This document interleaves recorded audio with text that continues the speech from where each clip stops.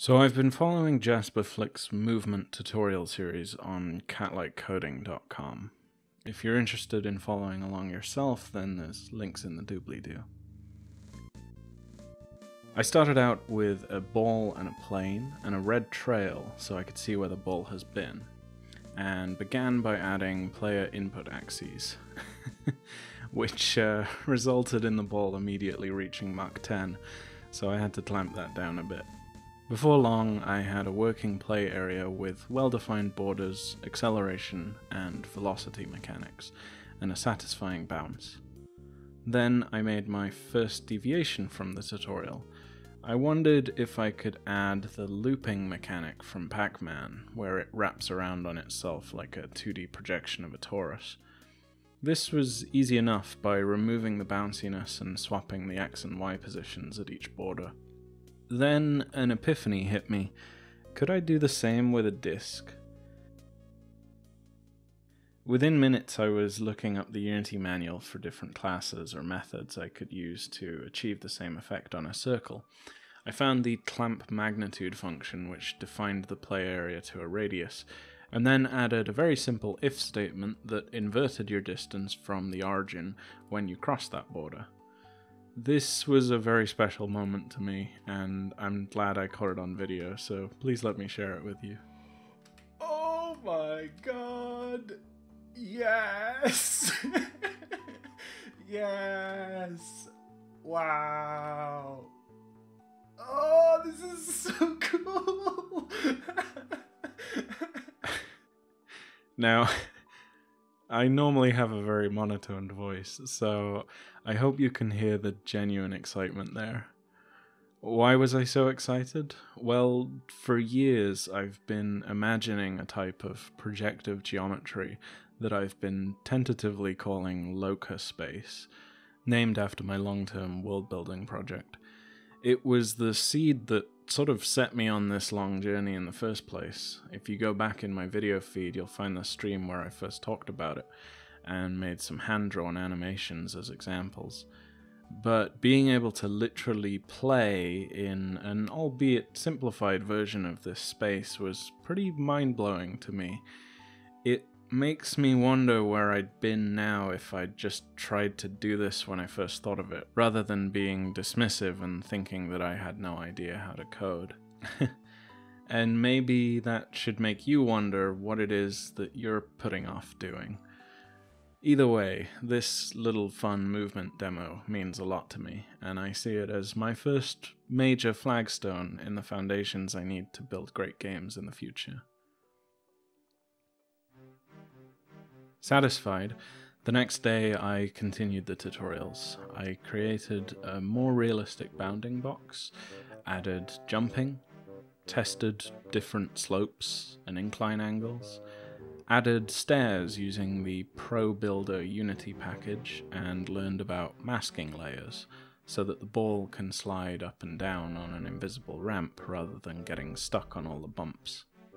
I ended that day with some debugging when a ball lands in a pit and can't correctly make contact with the ground layer, and added wall jumping, because who doesn't love wall jumping? The next day I started work on a third-person camera system, first by getting it to follow from a fixed perspective, then adding rotational controls with the IJK-L keys, and finally adding mouse controls, but it was quite jittery and sensitive, and I didn't like it.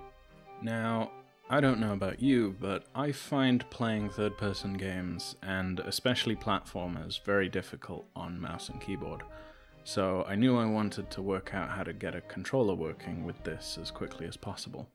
And it turns out that Unity uses an arbitrary number of independently controlled axes, which you can assign any keyboard or controller inputs to. So after some trial and error, I was able to find my PS4 controller's button mappings, and got the ball rolling and the camera orbiting smoothly. Much better. Unity also makes it really easy to invert the camera axes, which I also tend to prefer. So now I know that if I ever see a game made in Unity that doesn't offer inverted camera controls, There really is no excuse, those devs are just plain stubborn or lazy. A nice quality of life addition was to make the camera raycast for intersecting objects between itself and the player, and to pull closer when it detects something so that it doesn't clip through walls and such. Also, blindly following along with the tutorial, I started adding an auto-rotate feature that would align the camera with your direction that you're traveling in after a few moments, until I remembered that I hate that feature in most games that have it, and just moved on. First thing to do was disable Unity's built-in gravity engine, and write a new one that could change the direction of gravity based on the position of the ball.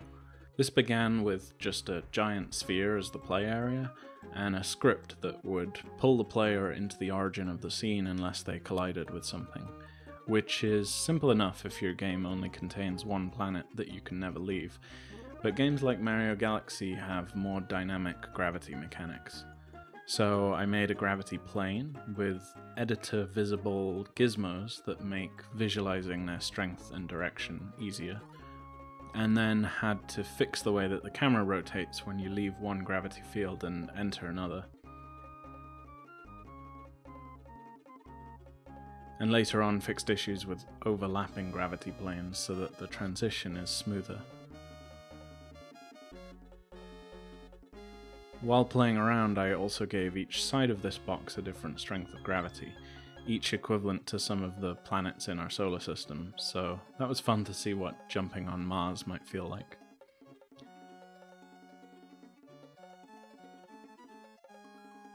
Then it was onto the planetoids, more gizmos, more complicated scripts, inverted spheres, spheres within spheres, and, to my surprise, the most complicated piece, cuboids that dynamically pull you to their nearest surface, rather than pulling you to the center of gravity like a realistically massive object would. The display gizmos and maths for these boxes were really a head-scratcher at times, but I pushed through it. And now I have a very basic Super Mario Galaxy clone.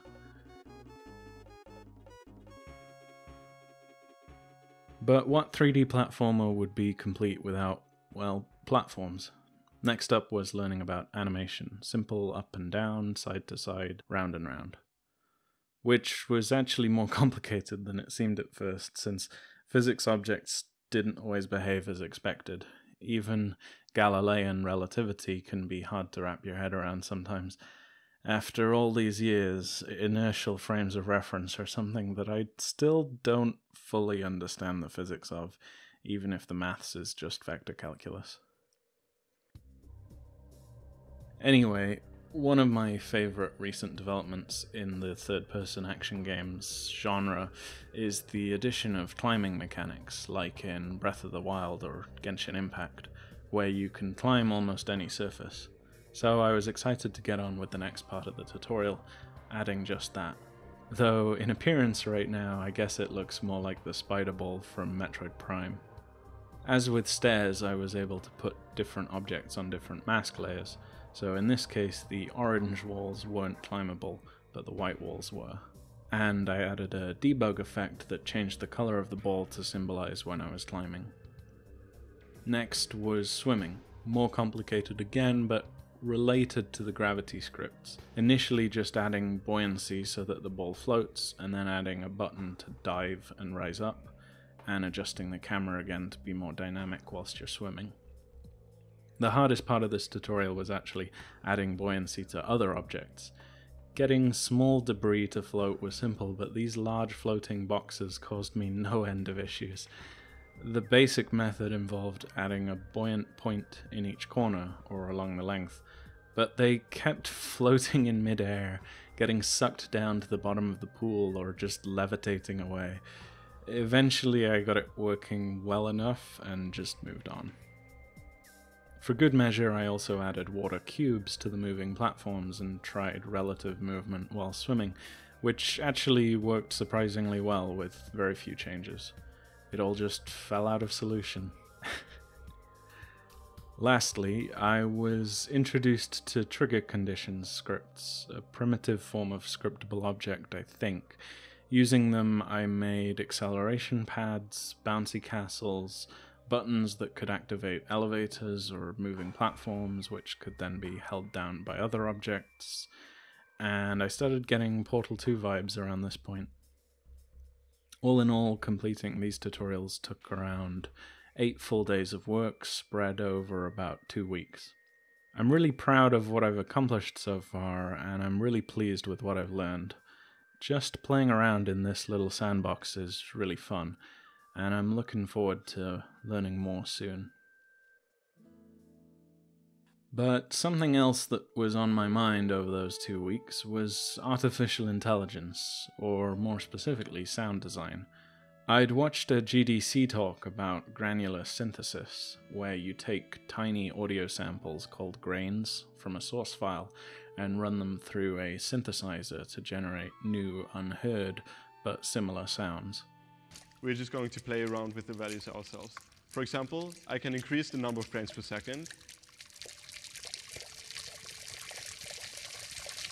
or the amount of noise in the sound, or the parameters of the loudness.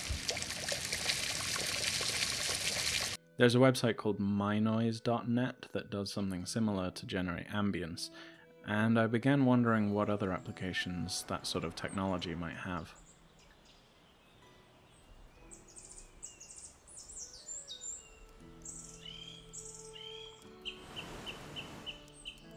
Then I remembered the way that characters talk in games like Banjo-Kazooie and Animal Crossing, and I started wondering how I might add voices to characters in my games without having to hire voice actors. I also saw a tool for Skyrim modding that came out a little while back that used a generative adversarial network to reproduce the cast of Skyrim's voices as a text-to-speech synthesizer. There are several use cases for this, such as dialogue for quest mods, expanding or fixing existing dialogue, machinima, and more. And this sent me down quite the wild rabbit hole. Suddenly I was watching 3 Blue 1 Brown videos, reading about the ethics of deepfakes, cloning GitHub repos, installing NVIDIA CUDA, banging my head against my desk trying to get TensorFlow installed, and eventually got a tool called WaveGAN working, only to be thoroughly disappointed with its ability to convincingly reproduce my voice. Welcome to the toolbox to begin loading utterance from your datasets or record on yourself. But still, that's not too bad considering that it had no training on my voice. That said, the thing that I really wanted to use it for was to use sound effects like birdsong or the wind, or the sound of someone ice skating as an input, and then make it talk. And that failed spectacularly. Welcome to the toolbox to begin loading utterance from your datasets or record on yourself. It really is only trained for human voices, it seems, so I'm back to square one on this one, and I need to do more research before I so boldly try to enslave these sounds again. Still, speaking of sound effects, I found an incredible resource in the form of Marcel Gnuck's freetoUseSounds.com. He travels around the world collecting high-quality sound effects and releases them royalty-free. Now, that's free to use, not free to buy, but you can get his whole discography, over a terabyte of sound effects, on Bandcamp for only about $20 with an 80% discount code, so definitely worth checking out. I'm personally really passionate about high-quality sound effects in games. I think they're the thing that adds the most to the game feel, and a lot of indie developers seem to forget about good quality sound effects or just seem to have trouble sourcing them. And it is a lot of work to source sounds of this quality, so I'm happy to endorse Marcel's work if it helps other devs discover that one special noise they've been looking for. This isn't an ad, by the way, I just really like these sound effects. And speaking of discovery, one thing I want to try to do with these devlogs is shout out other indie game developers' channels, so that we can all lift each other up and build a better community here on YouTube. So today's shoutout is for ASMR game dev and fellow Brit Rob Lang. Rob is currently making a cute co-op steampunk puzzle exploration game called Clomper. His videos are a lot more regular and thorough than mine, and in some cases border on being full tutorials in their own right. But that's not necessarily a bad thing. He's got a kind heart and a bright vision, and I'm excited to see where his projects go. Last thing I tried working on was putting my newly learned skills to the test. I wanted to try making a game in a day, and decided that the simplest game I could try making was Snakes and Ladders. Actually, it's debatable whether or not Snakes and Ladders is actually a game or just an allegory for life. It turns out it's one of the oldest games ever made, originating in India and called Moksha Patam, which roughly translates to falling and emancipation, until it was culturally appropriated and rebranded as Chutes and Ladders in the 40s. It's a well-solved mathematical problem though. The game basically plays itself, and you're guaranteed to win eventually if you play it alone. I started off with a grid and a player token, and defined the space that it could move in, using a couple of if statements and a function to make it advance alternating left to right up the board, adding a random number generator, and the movement was essentially complete. I wanted to make it more versatile though.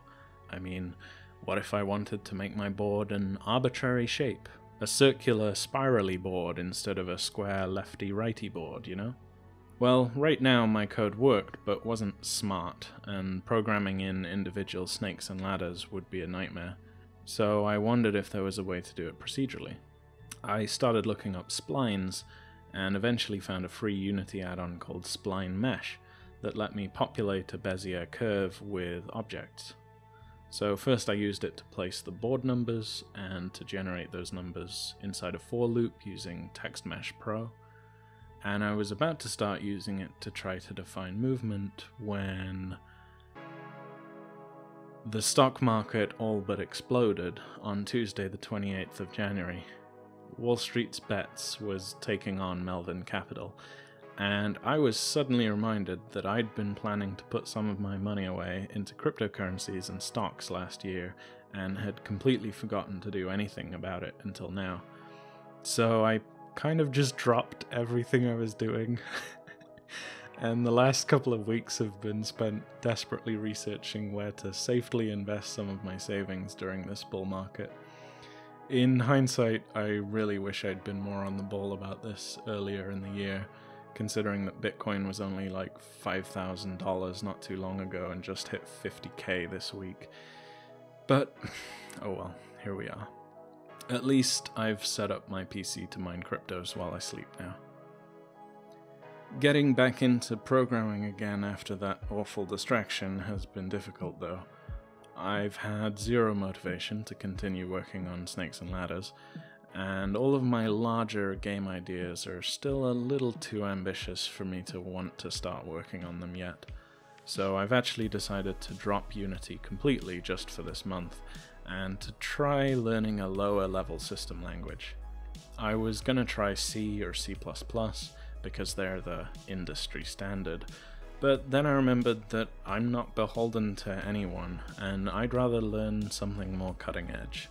So I picked up Rust, the highly performant WebAssembly language created by the Mozilla Foundation.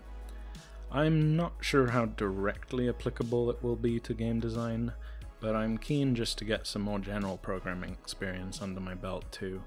Plus, I've heard that the Godot engine has a Rust add-on, and that there are also a couple of data-driven game engines in the works too, like Bevy and Amethyst, so I might try them out at some point. Either way, I've only just started with Rust, so goodbye and hello world, as always.